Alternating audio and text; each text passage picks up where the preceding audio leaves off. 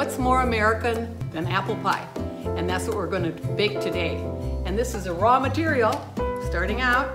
Got them from an orchard.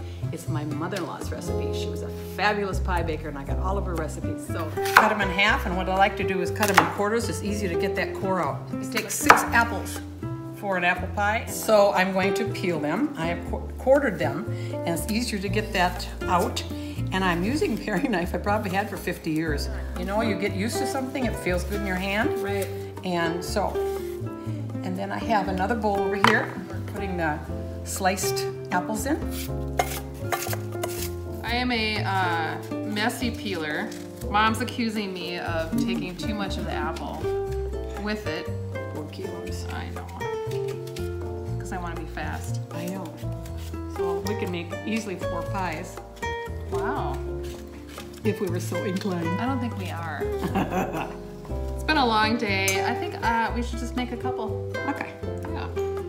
This is one of the best recipes of my mother-in-law, and she was a fabulous cook. I've talked about that before. This is one of the best recipes she ever gave me, is Pappy's pie crust. So I'm passing that on to all of you. It's easy to roll out. You buy it. It's flaky. It's just delicious. Or this is what I use. Or you can buy the wrong one. Yeah, she's very much anti this. I'm very pro Pappy's. Yeah, because all you do is you just take the whole thing out, and then you just place it on the pie thing. But That's so lazy. I know, that's why I like it. 4 discs like this in this, so enough for 2 pies. You take a little flour, and then you put it on, and you take a rolling pin. Sometimes you want to just coat your rolling pin with a little bit of flour, then it won't stick. But you want to turn it every so often too. Dust off the flour, because you don't want that any more flour in your thing, but you want it so that it won't stick to your counter.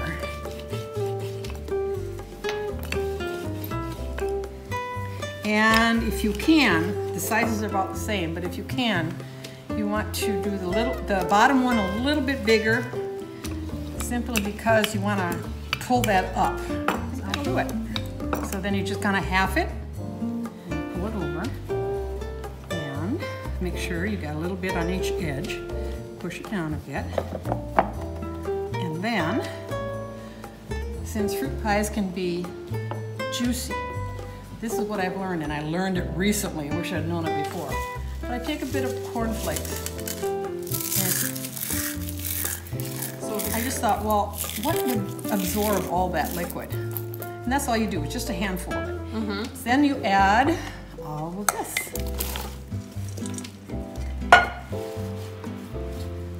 All of your apples. Whereas a lot of other pie recipes, you mix it with all the apples. Here, it's literally you just put it right on top. And for some reason, that makes this the best pie. It is. Ever. A cup of sugar.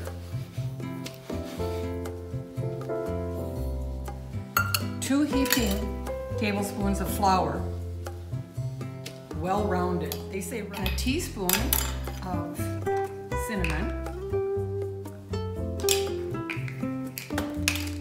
and a little bit of salt. I don't just stir it up so that it's all incorporated. Just put it over the apples.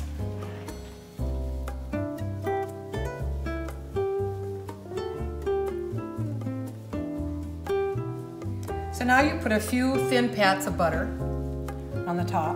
It just gives it a richer taste. We do the second crust. A little bit more flour.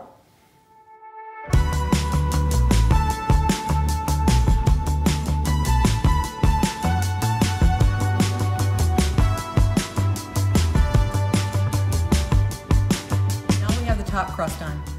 And we try to seal it. So if you can look at, I'm taking the top crust and I'm pushing it underneath the bottom crust, and it kind of seals the juices in.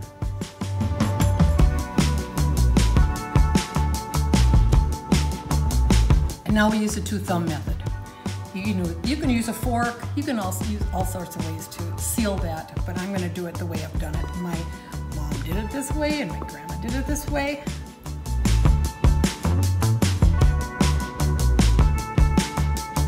Now you need to prick some holes in the pie because you need to let that steam come out. And then what I always do, because I like that little bit of sugar on the crust,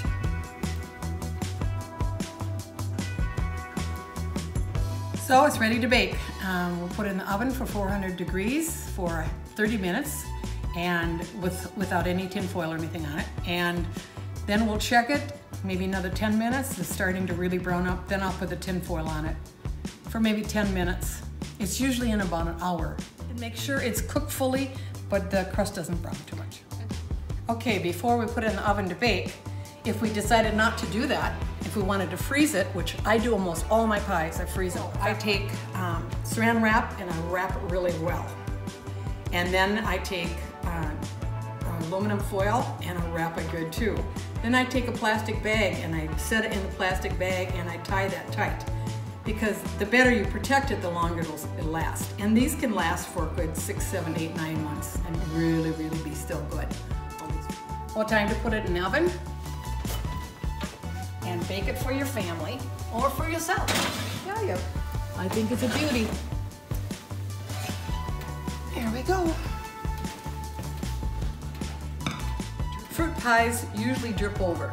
So I always put a cookie sheet with aluminum foil on top of it in the very bottom. So as you can see, it did drip over and it caught it. And also put it on a rack. Air underneath helps it not get soggy in the bottom crust.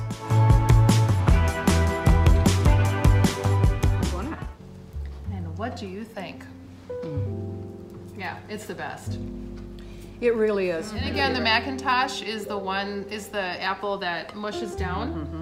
And other people like a firmer, crisper apple in their pies. And so it's all a matter of taste. To taste, up taste. Really tasty. That was good, wasn't it? That was fantastic. And actually, she is right. The Pappy's pie crust does taste homemade. It's very flaky. It's very buttery. It's just very, very good. They had to cook a lot because they had to feed threshers. They had to feed large families, and there was always somebody popping in, and they had people over for dinners often. Because Grandma collected good recipes forever, and then we eventually got them because Mom got the whole cookbook. Now we are just more than willing to give her the credit and to throw it out on YouTube and say, this is absolutely just the best pie recipe you're ever going to come across. Yeah, because this was her recipe. Yeah. She didn't have a cookbook. You know the little recipe books, everybody, that we all kind of start out with?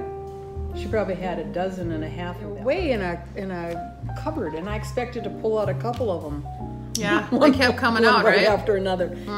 But she said it was her hobby, and it was. Yeah. She loved to cook. And we're glad because we got some really good recipes from her. And we got to eat at her table. Yeah. That was always wonderful, too. Yep. Okay, so you want to talk about these here? Well, I was going to say, talking about baking, and we're just doing pies today. This was my mother-in-law's. When she passed away, this is one of the things I wanted. Because I had gotten my Grandma Carolyn Christopherson's, my mother's. And that's another one that I wanted. And then I have one of my own here. And if one of the girls wants it, this is really over 100 years worth of baking in my family. So I think they're precious. Yeah, that's a great idea. Yeah. Especially as the young generation, they start to want to cook and bake some more because it kind of skipped a generation with me. So then, like Cecilia. Yeah, exactly. She's asking me for recipes, and she's wanting to try new things. Yeah. So, and the reason why I didn't really like to cook or bake is because I was just too busy with 4 little kids running underfoot. Yeah. So it was not my hobby, it was not my passion, and I just cooked to put food on the table, and most of it was slop. Was not. Yeah, it's like, oh, here you go, here's some crap to eat. And then No, was not. and then she was a good cook. She well, just got to the point where she didn't cook much anymore. Yeah, because I've had my fill. But so the next generation, so my kids, starting with Cecilia, she is going to be a good baker and a good cook because she's interested. Yeah, and she's a foodie, so she might as well make her own food stuff. Well, it's really good. She's doing a good job. We're proud of her. I much prefer baking. Cooking is not my forte. I just if I could just bake all the time, I'd be a happy camper. Because if I'm feeling a little low, or the weather's gray and rainy, or the snowflakes are coming, I'd take a bag of flour and a canister of sugar and spices, and I put the music on, and I start baking, and It makes me feel good. It just is warm and cozy and comfy and good smells in the room or the house. Yeah. Well, I hope you learned something today. It was fun going through all the procedures and how to make a delicious, a delectable, a wonderful, aromatic. Aromatic? That too, apple pie. Yeah. Thanks for watching, and we will see you next time. Yeah, and go make some pies. Go make some pies. Go impress all your loved ones, right? Yeah, exactly. Cool. All right, we'll see you in the next one. Bye-bye.